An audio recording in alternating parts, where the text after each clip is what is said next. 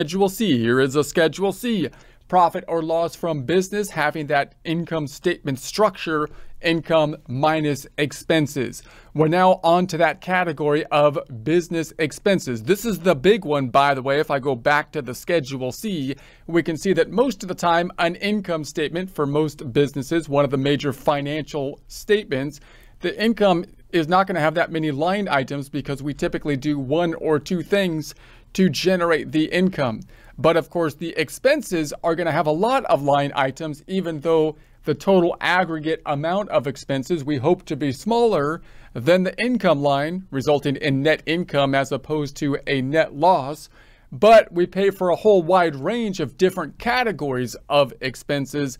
Therefore, the expenses, of course, is often going to be the most complex place, the largest area to make basically data input errors, and we have the most variety of different kinds of things we have to basically look at in this category.